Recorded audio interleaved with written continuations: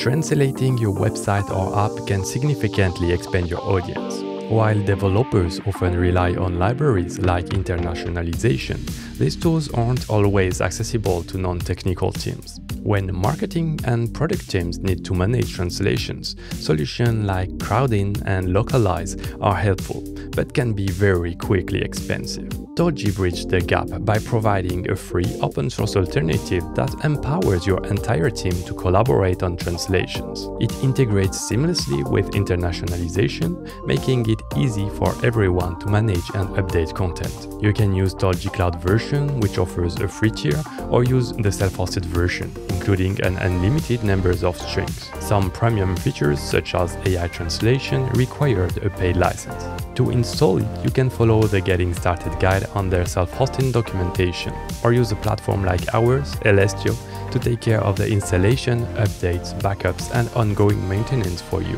To install Tolgee with our platform, head to ls.io and click on Login. Click on Deploy My First Service, search for Tolgee, and select. Choose between the different cloud providers, region, and service plan based on your needs, then Next. Adjust the settings, the level of support, I will keep the free included one, and then Create Service. Once the installation is finished, you will receive an email. You can follow the click here to get the password link. Then click on this icon to copy the password to your clipboard and follow your admin UI link. Enter your email address and paste the password from your clipboard, then log in. We arrive on Tolgee dashboard. This is the link of our different projects. By default, there is a demo project created with a quick start guide we can follow to know the basics of Tolgee. Let's follow the quick start guide. We have start your first project. You have the choice between trying the demo project that is here or create a project from scratch. I think we can try the demo. So click on it and it will guide you where to click. Open the demo project and you arrive on the project overview where you can see all the different language, the different keys, the percentage of translation done, and what has been reviewed. So here in this context, we have 99% of the project that has been translated and 1% that has been translated but requires validation.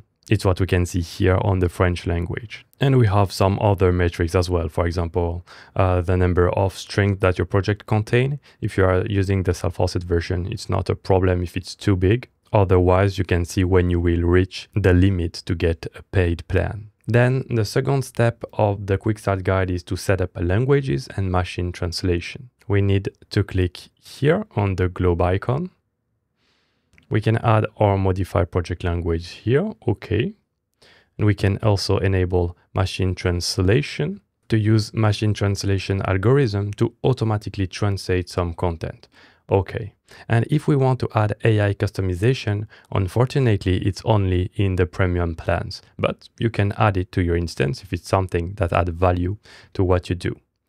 So let's go to project language. We can see how to add language. Let's say Japanese or Italian. Let's add those two languages. And now they are in the list and the base language is English. Then before diving into the keys and translation part, we can invite team members to help us create the translations. So go to members, invitations, and members. So we can see there is only me right now, but I can invite user. And what is interesting is it's not just a general invitation. Let's say I tap a fake email.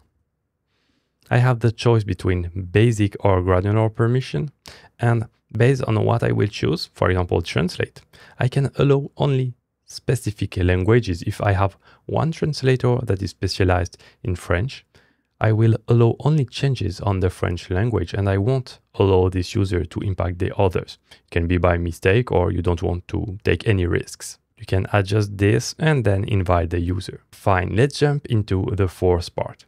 So we add keys manually or use import. Let's open add keys. So we open the translations tab. This is where the work is done. We will create a key later, but it's what we can do here. We will do it later when we create a project together using Next.js. Here we are on the list of the translations of our project. So currently we are in English and German. We can select multiple languages at once and have all the different translation. But if you prefer, you can just take 2 of them. Here you can see we have add, and in French we have ajouter. We don't know exactly if the translation is correct, sometimes only on the text that it contains, because it can depend on the context. Where Tolgee is very great at it is to give context to the translators. So first, there is a description here. So if you go to edit key, you can see there is the description. We could also have a namespace. Let's say you have multiple features or just want a namespace per page, or if you have a common namespace with buttons such as exit, back that you will reuse anywhere in the project, it can be good to organize your project like this. Then if the description is not enough, you can also add text. And what I really like is that you can add screenshots.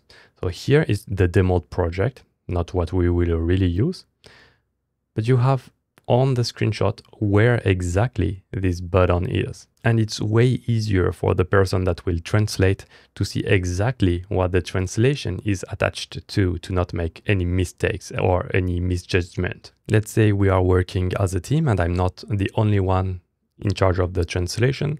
I could add some comments and say, can someone help me on this one? I'm not sure. You type and you have the different comments. If I go here, you would see a notification that someone posted a comment, and then you can discuss with it or change the translation. Let's say, ajouter, I just changed the conjugation, which is false in this case, but let's do it. We can see currently it's still in a non-reviewed mode. We can mark it as reviewed. And if I open it, I open the history tab, and you can see everything that has been done and by who and when. Just before creating our project, if we go back to the quick start guide, we also had the import option. So if you start your project, it's not very useful to do it. So here's the import, because you would create your translation in Tolgee and then you would export it to be available in your project. But let's say you have an existing project using internationalization library. You could import the file, drag and drop them, and it will be automatically editable within Tolgee. Perfect. Now let's see how we integrate Tolgee within our project. Click on integrate.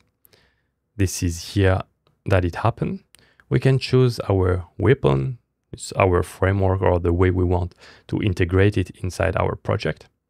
Let's choose an Next.js project that we will create together. Then what we need is an API key. So we need to create a new one. Let's say demo. Next, the expiration, we don't want it to expire, so let's choose never expires. And then the default scope should be correct, but you can see that you can have fine-tune permission. Then if it's good for you, hit save. The integration guide is very well made. You just have to follow the instruction. But first, we need to create a Next.js project. To create a Next.js app, we simply have to run yarn create next app or npx if you want to use npm later. Let's do it. In a terminal, yarn create next-app. What is your project name? Let's name it demo Tolgee, enter. TypeScript, no. ESLint, yes. Tailwind, yes. Source directory. Uprooter, no, but it's not important. Just a simple project. No, and perfect. It's creating the project for us. Once it's done, file, open folder, and open the folder it just created for us. Now to test our project, we can run yarn dev and follow this link. We have a running Next.js project. We can now add Tolgee. First, we need to adapt our localization settings. So in next config.js, I can just take the internationalization part, search for the next config, and add next to React strict mode the settings. For the locals, we can add French and German. I think it's DE. We also have Italian and Japanese, but I didn't edit them. But if you add other locals to your project, don't forget to add them to this array here. Then we need environment variables. The first one is the API key that it created when we follow the steps. And the second one is the URL of our Tolgee instance. It changes if you are using the self-hosted version or the cloud version. Let's create a new file. Let's save it. And I think it's .env.development.local and enter and use the dot. Perfect. Then we need to use Tolgee provider. So we just have to copy everything up to my app, open the app component here, just below the imports. We can have all the different imports. We'll have to do a few changes based on the locals. So we have the French and the German one. Be sure to type the right path. And also for static data here, French and the Deutsch. And then finally, within my app, we need to add the provider. We can simply replace the return with the provider. So it's using the router to know the current local that Next.js will switch us automatically. And I think we missed the installation of the provider, which is here. We need to install Tolgee React. We can just copy it, either use npm or yarn or whatever. Yarn add, paste the library, and yarn dev. Right now, if we try it, we will have issues with the translation. It's expecting JSON file, but we didn't download them. They say it in a subtle way. It's to get the files, export your data. So we need to go to the export section and export the different languages. Italian and Japanese, we didn't do anything, so we don't need to do them. We use flat JSON, take all namespaces, and you can decide to only take the one that has been reviewed.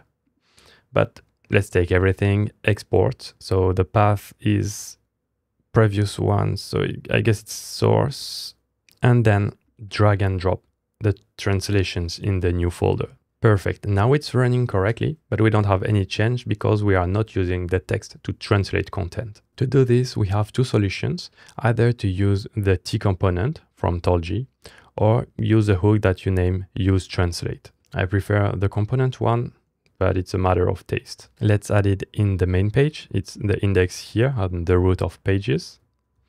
And get started by editing. We can change the text and add some text from a key.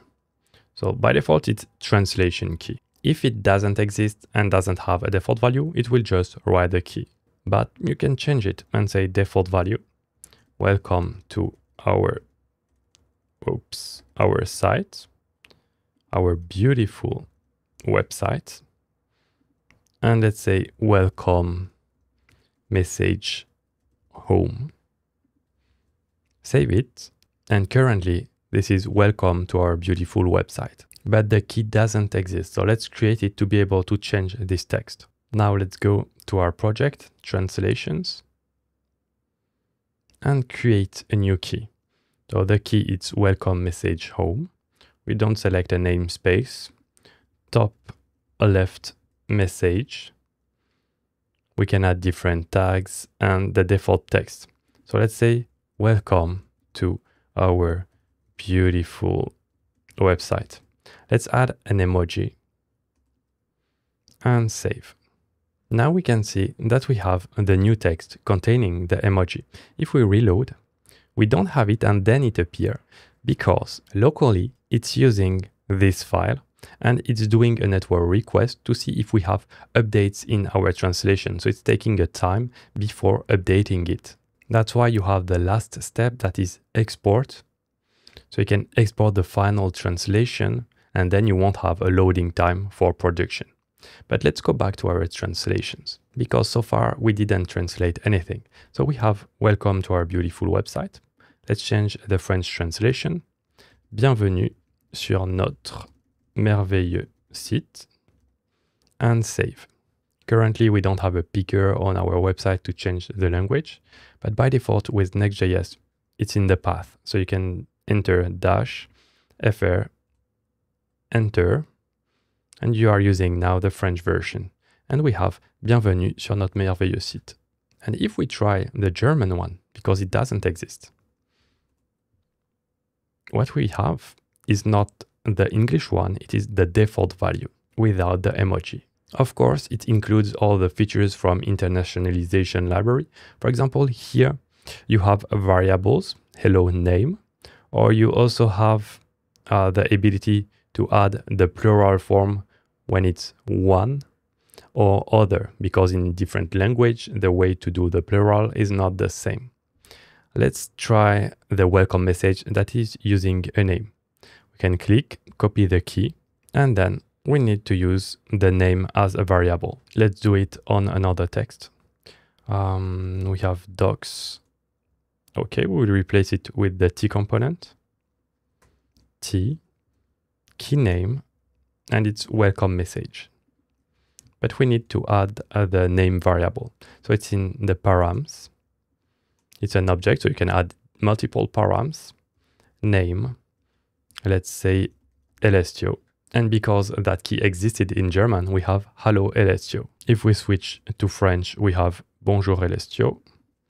And in English, we have Hello Elestio. Perfect. And of course, refer to the documentation to know how to implement it in depth. Thank you for watching. We hope you enjoyed discovering Tolgee with us. Please hit the like button to help our channel be more visible to other open source lovers. Don't forget to subscribe to not miss our next platform overviews. And if you want to continue your open source journey, I recommend you watch this video, available here.